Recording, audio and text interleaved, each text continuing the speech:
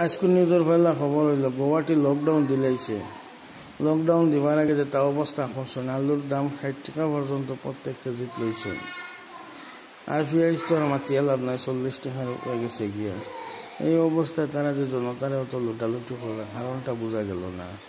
আপনাদের কারণ জানা তাহলে কইবা আপনাইতে। এরপরে লকডাউন কি লাগিয়ে দিছে, অত যদি বেমার হয়েছে, অত বেমার কমছে, অত যদি কমে তাহলে লকডাউনের দরকার কেটা আছিল। আর যে অবস্থা হয়েছে পুরা গুয়াহাটি একদম শূন্য হয়ে গেছে। আর বর্তমানে মেঘেরও অবস্থা একদম খারাপ, কন্টিনিউ মেঘ দিতে আছে। আজ কিতা হতাম 4-5 দিন না খালি কন্টিনিউ মেঘ দেয়। আচ্ছা যাই হোক, খবরটা শুনিয়ে আপনার যে চিন্তা করবা না 14 দিন বাদে গুয়াহাটি খুলে যাইব। এখন বিলকুল আপনারা গুয়াহাটি আইবার চিন্তাধারা করবা না। গুয়াহাটি আইলে আপনাদের কোয়ারেন্টাইন হয়ে যাইবা। পয়লা নম্বর কথা হলে হামাইতেও দিত না গুয়াহাটি, যদি হামাইতেও দিয়ে তো আপনাদের কোয়ারেন্টাইন হয়ে যাইবা। তারপরে কথা হলো গুয়াহাটিতে আইলে বাড়িও দিতে পারবা না, অনলি বেমারিও হলোর লাগে খালি এন্ট্রি আছে। কিন্তু বেমারির কারণে আইলে ফলে কোভিড টেস্ট করা লাগবে।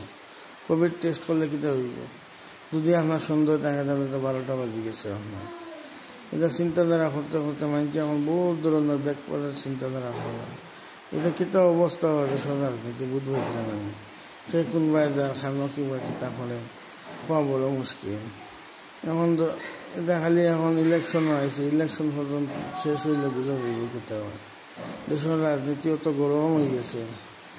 কেউ চায়না লইয়া রাজনীতি করলে, কেউ জিও লইয়া রাজনীতি করলে। পারা যাইতো না কিতা করতাম, টেনশনে মরি দিয়া। এবার মানুষের আতঙ্কে তো পয়সাও নাই। খালি 10 জনের লগে আলোচনা করার তারা গিয়া করলে যা পয়সা আছে হাবুগুলি শেষ হয়েছে রোজা মাসে। এখন সামনে বখরাই দেয় কিতা করতাম, তারা তো অবস্থা খারাপ। বহুত এখন খাবার চোবর তো বাধ্য, কুরবানি দেওয়া মুশকিল হয়ে গেছে। এই অবস্থায় আপনারা কিতা করতে একটা চিন্তাধারা করে করবা। আর যেন তো গুয়াহাটির তো বাধ্য আপনার পুরা